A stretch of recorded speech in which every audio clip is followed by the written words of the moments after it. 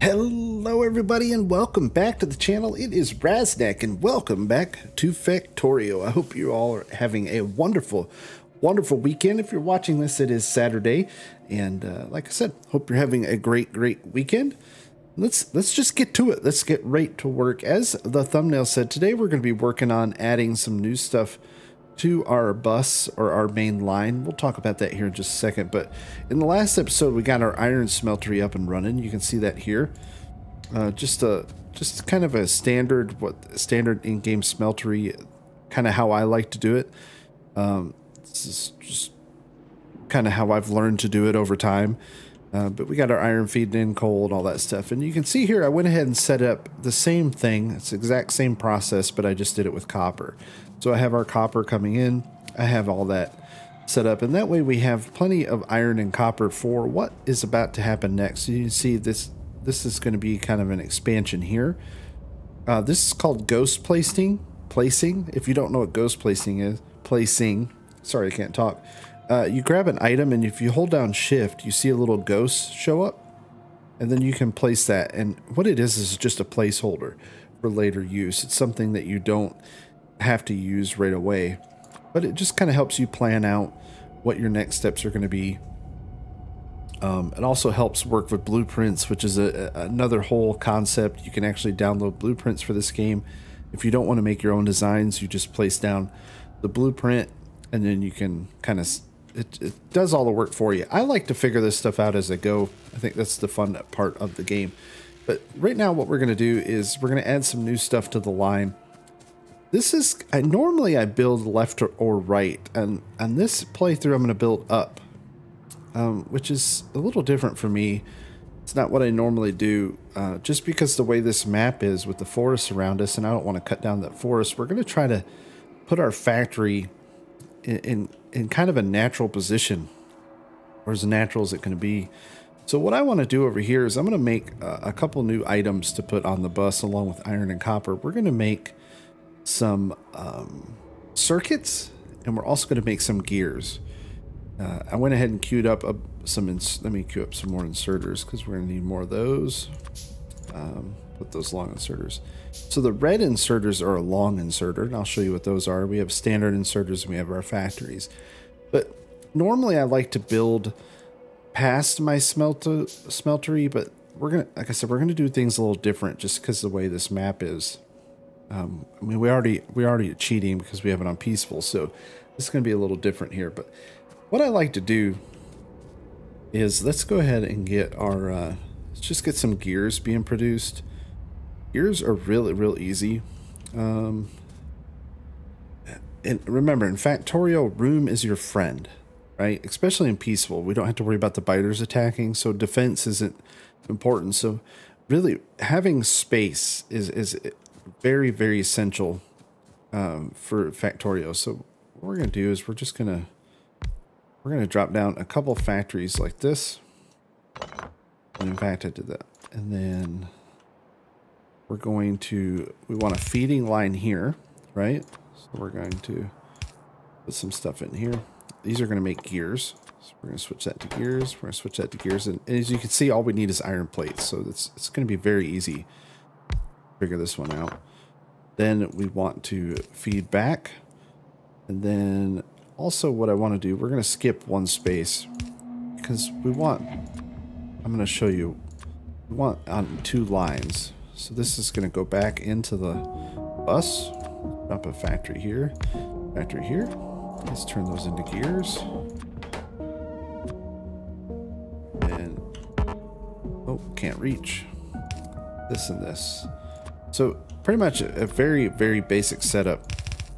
Not hard at all, and it's easily expandable for your gears, and it's kind of what you want, because you're gonna use a lot of gears. Now sometimes you can build these gears close to where they're going to be used, and sometimes building on site, as I call it, or there's another word for it and I can't think what it is, locally, like you can build the gears locally wherever your production is. But I like to have gears on the actual assembly or the bus. Now what I mean by bus, I keep saying bus, is this concept right here. So what it is this giant line of material. Oh, got some research finished. Let's fire that back up. It's this giant line of material that runs all the way through your Factorio setup. And you kind of create these areas to branch off of. And I'll show you what I mean here. So you can see we have iron and copper. We want that to flow all the way through our factory because we're going to use this quite a bit. So what we want to do, might as well queue up belts because we're going to need a bunch of belts. In fact, I have a factory making belts, so we should be okay. I have a little science, just a tiny little science setup. We're going to do that in a later episode. But I actually have some stuff queued up. So automation is essential. But yeah, what we're going to do is we're going to pull off of this bus. By pulling off the bus, we're going to bring material over to where we're producing it. And there's a little trick to that I've learned through the days. So we're going to put a splitter here, right? We're going to remember everything in Factorio being changed, and then we're going to do an underground belt because remember, underground belts skip 4 spaces. What that does is that gives us room later on to run more belts if we need to. So 1, 2, 3. So we can put 4 copper belts here. We can run steel. We can run stone and coal. We can run all these things up through our bus, and we don't have to worry about them being interrupted, right? And that's kind of the trick. And then here, let's do one more. Again, room is your friend. There we go. And just like that, we have steel running all the way down the line. Like I said, this is an expandable setup. We don't have to make it real big right now, but later on what we can do is we can just keep adding factories and we can bring this all the way around. So what we're going to do is we're going to bring the iron this way. And that way we can feed both sides of the factory. Let's grab some power. But while we're walking this way, economy of motion work simplification. That's a phrase. Look it up. It's called economy of motion work simplification. Is you want to do stuff in one go. I like to have kind of that stuff in the middle. So what we're going to do, exactly as the plan is, we're going to bring those gears all the way down the belt. And it'd be nice to have 2 rows of gears, and we might expand 2 rows of gears later on, or 2 belts of gears, but for early game we just need 1, so 1 is enough. Now let's grab our power poles, which we'll queue up a few more of those while we're working, and we'll run power this way. Again, just hold shift, or just hold down your mouse button and run. Again, it doesn't have to be pretty, it just has to be functional at the moment. Oop, that up. Right, one goes there. Boop, boop, boop, and boop. And just like that, we are making gears. Now, if you look at these inserters have a different mechanic. Inserters only drop on one side of the belt. So as you can see here, this inserter on this side is dropping on the far side of the belt, or the away side. I like to call it the far side of the belt, or away. Where this one is dropping on this side of the belt. So what you have is you have items on both sides of the belt, which is very important later on. You want your belts to be full. Otherwise, you lose productivity. And you don't want to lose productivity in Factorio. All right, so we have our belt set up. And then also what I also like on the line are circuits. Circuits are these little green things right here, and you use a ton of them. If you look at all of our more advanced items, our miners, our factories, our inserters, all this stuff uses circuits. And I've got a little setup that I picked up along the way with the circuits. And so what we need for circuits is very easy. You need iron plate and copper cable. Now, we don't want copper cable on the line because copper cable is crafted extremely fast. It's 0.5 seconds. It doesn't take long at all. So copper cable can be one of those items that you build locally. So what we're going to do is we're going to do a little setup here. Just really quick. Again, leave yourself some room. So leave like 1, You know, just kind of leave yourself some room here in case you want to run and build stuff this way. You have room to run supplies. So we're going to do 1, 2, 3, just like that. Actually, did I do that wrong? No, I did that right. 1, 2, 3. Yep. 1, 2, 3, just like that, right next to each other. And then you're going to kind of space this one up where it can feed, because again, ratios, right? They call it ratios. If you look right here, it takes 3 copper cable to 1 iron plate. We can craft one copper plate every 0.5 seconds. So it's the math. I can't do the math in my head. So we need 3 copper cables every half a second. And this makes a copper cable, or 2 copper cables every half a second. So 2, 4, 6, right? Now, if we had 1 factory, we don't need 6, right? And we don't need 4. We need 3. So what we do that is, if you go 2, 4, 6, right? There's 6 copper cables being produced every half second. What you want to do is you want to feed those cables into 2 machines. So what you're going to do is you're going to feed one here, one here. This factory is actually going to feed both of these. And now what you have is 1, 2, 3, 1, 2, 3. And you're feeding these copper cable machines. And I hope that makes sense. And it probably doesn't. So copper cable goes here, here, and here. Circuits go here and here. Just like that. Very simple, easy, not complicated. Again, it's all about math, this game. We make 2 copper cables, because if you look at the recipe, we get 2 copper cables every half a second, and we need 3 copper cables every half a second to complete the circuit. So in order to keep up, one assembler is only making 2. So we will always be short 1. So this right here helps offset that. And that's kind of the process. I probably made it clear as mud there, which I have a tendency to do. So we're going to bring copper in on this line to feed this. Now, what we also need is we need iron plates, right? Well, so we have this neat little fancy thing. Let's drop. It really doesn't matter which way we do it. Let's put this. Now these are short inserters. We have long inserters. And these long inserters do multiple places. So what we're going to do is this belt is going to be our deposit belt. And then we bring another belt in this way where we can grab iron off of. Now, this inserter is not going to reach this belt. So what we want to do is we want a long inserter.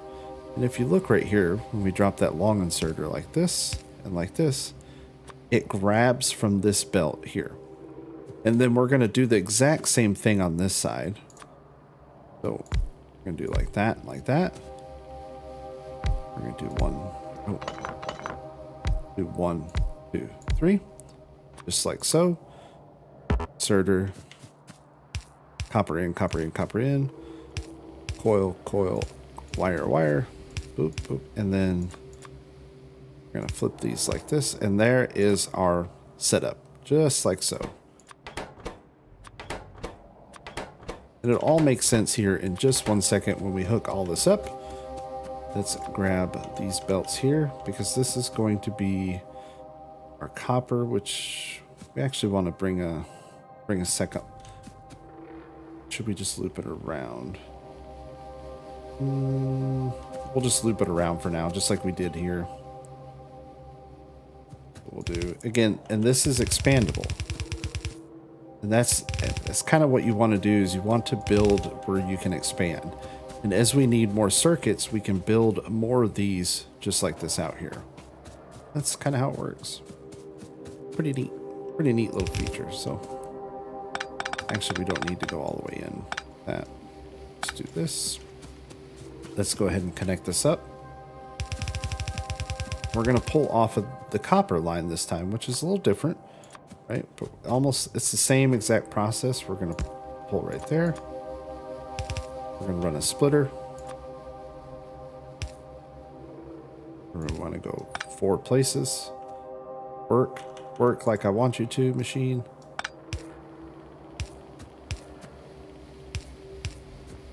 leaving ourselves plenty of room. And we have copper. This copper is going to run around and it's going to feed all of these bad boys. Now we need to bring in iron. Process is the same as before. This is going to be our iron line. In fact, we want this bottom line to be an iron line. Yeah, we want the bottom line to be our iron line. Just like that.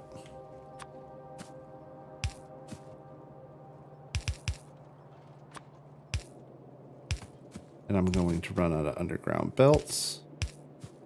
But I have a little factory making them. And we should have iron. Let's put the iron in this way. And that way we don't... And then when we come out, just like this, we can fix all this later. This is going to be our circuits. And I'll show you that here in just 1 second. We'll get this hooked up. Let's get some power up here. Ah, man, I really wish we had bigger power poles. Your poles are never big enough. That's dude. They just cover such a small area. Right? That's what she said. Okay. And just like that, now if you watch, we have circuits feeding both sides. Should we? Oh, we got to turn this. We got to turn that.